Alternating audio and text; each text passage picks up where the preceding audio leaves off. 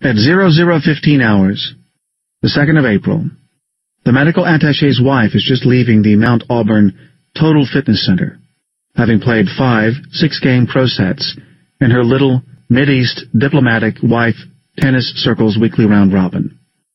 Then hung around the special silver key members lounge with the other ladies, unwrapping her face and hair, and playing Nargis, and all smoking kif, and making extremely delicate and oblique fun of their husbands' sexual idiosyncrasies, laughing softly with their hands over their mouths. 11. Note 11.